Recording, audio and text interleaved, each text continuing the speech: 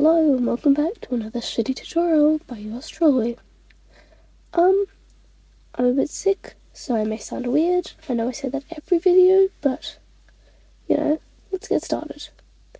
So, as most people do, I'll start with a circle and then I'll have the snout. I usually do the snout in a dark colour just so I can see it. After that, I'll add the neck. It's just a head tutorial.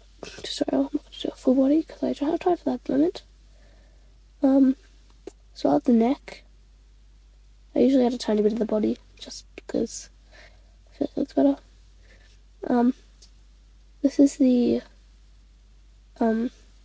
different view. I'm not very good at it because I'm still kind of learning, but I thought I'd just add it. I usually draw a box for the snout on these just so I can get an idea of how I draw it. And I'm just starting with the sketch for both of these, and then I'll go do the line art. And then I'll add the neck on this one. I have it like turning a bit slightly. Forgot to add the eye on this one.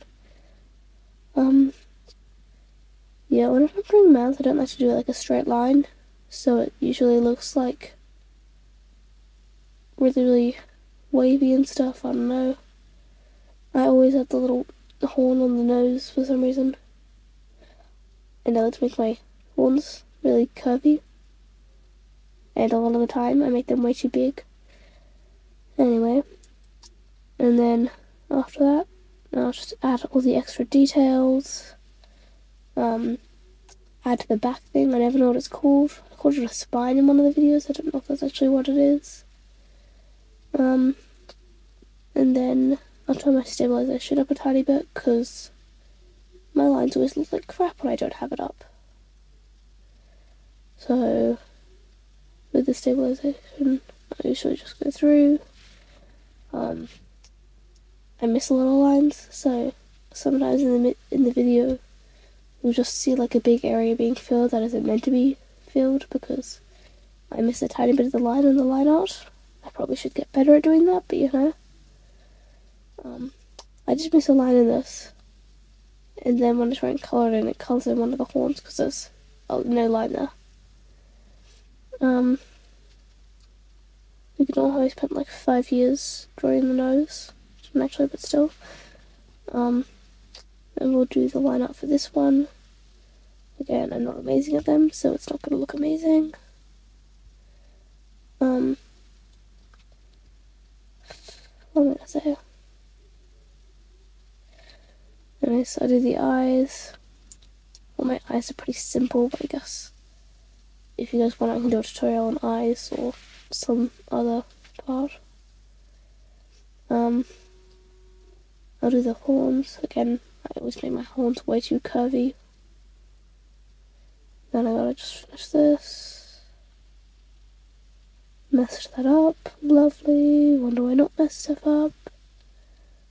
And there we go. That's the line art done. What I'll do for the line art, since I'm in Procreate, I don't want to kill the line art after. I'll usually just copy and paste the thing and then have the colours on one layer. Then I have to look through my 15 million palettes to choose which one I want to do. Yep, that was the line I missed earlier. This is just going to be a normal mud wing with a bit of a weird design, but